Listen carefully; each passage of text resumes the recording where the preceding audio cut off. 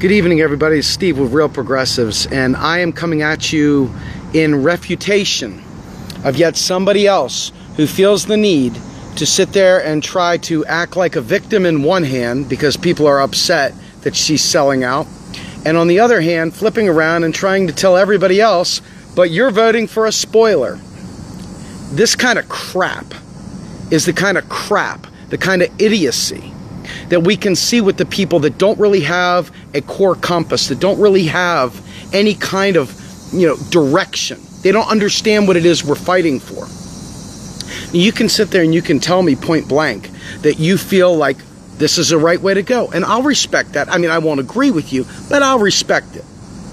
What I don't respect is coming out, writing a rant, talking about how don't you dare complain to me and act self-righteous and blah, blah, blah. And don't you dare act like you're a better liberal than me because you're actually voting for a real progressive as opposed to voting for a centrist shill warmonger, okay?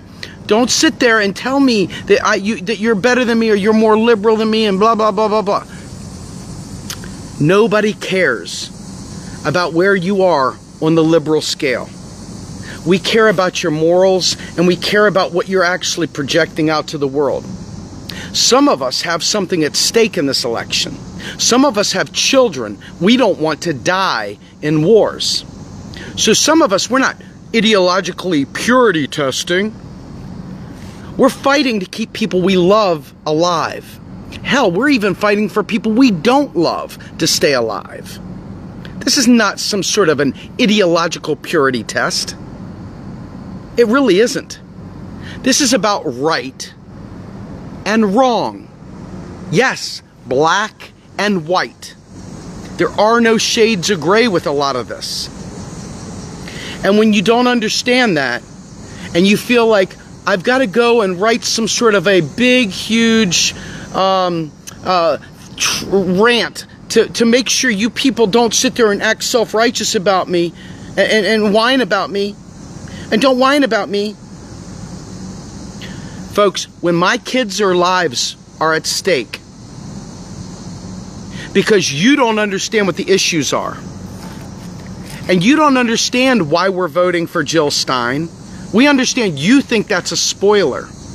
Well, I don't think it's a spoiler. I don't want Hillary Clinton in office. That's not a spoiler. That's I don't want a thief who stole an election, who is a warmonger, who is a liar, who is a cheater, who is a snake, to sit there and for the next 4 to 8 years co-opt the term progressive and screw us so that we don't have any shot in 2020 of running a progressive, because the Democrats certainly aren't going to challenge a sitting president. Hell, they can't even take a stand against TPP because they don't want to hurt the feelings of a sitting president. So don't you dare talk about ideological purity testing. We're talking about function. We're talking about logic. We're talking about basic truths. And if that hurts your feelings, if that makes you feel sad, and it makes you feel like you need to put up some sort of silly rant about don't you dare, well, I'm here to dare. I'm here to make sure that people know there is an alternative to that kind of whiny nonsense. That kind of horse shit, that just completely vapid waste, stupidity. That stuff right there is the stuff that gets people killed. So as we're sitting here talking about what we're going to do, you can say it's about a spoiler. You can say it's about ideological purity testing, etc. I call it about protecting my sons, making sure that my kids don't die. You can call it childish. You can call it babified. You can call it whatever you want. But I call you a sellout. I call you a coward. I call you a spineless, myopic twit. Whatever. It doesn't matter.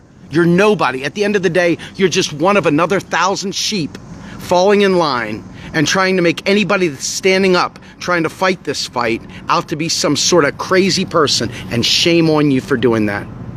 You have an audience, you have a platform, and yet you're just going along to get along like you're doing something noble. What a waste. What a complete and utter waste. It's shameful. And you're damn right it's shameful. Wagging your finger at people, telling them they're supporting a spoiler. Let me tell you what I'm doing. I'm making sure that in 2020, that if you guys do manage to get the warmonger into the office, that in 2020 we have a viable third party with federal matching funds to unseat that war hawk. That's what I'm doing. You can call it ideological purity testing all you want. I'm trying to protect my children, and I'm trying to protect our planet. Now, even spineless people like yourself, would stand up and fight for 4 years against Donald Trump. But I can see already, based on your rant, that you would sell out in the New York second.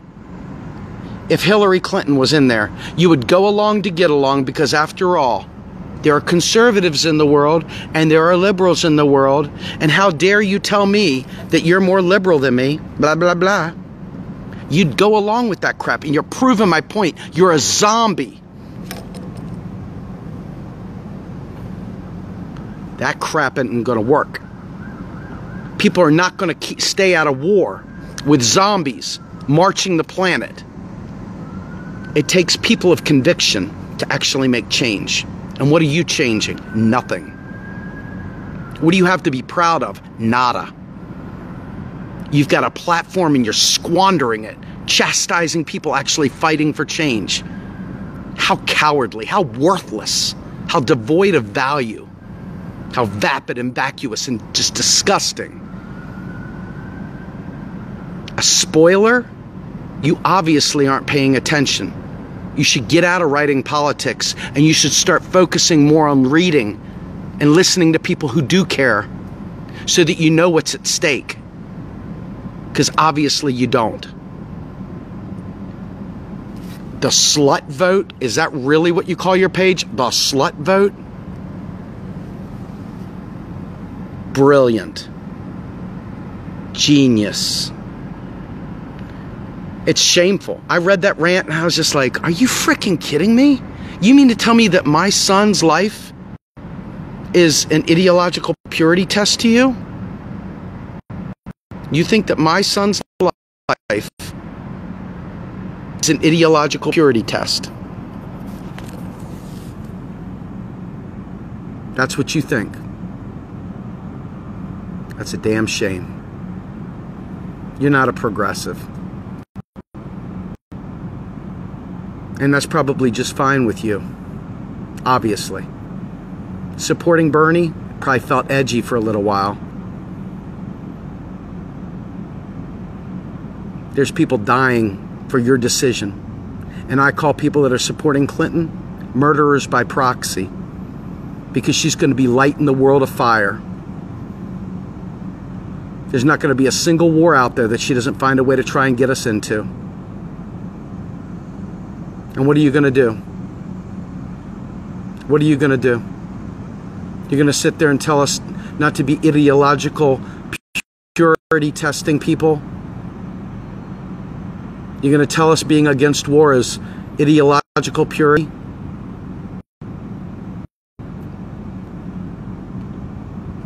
That's disgusting. Completely devoid of merit. Cowardly. Disgusting. Shame on you.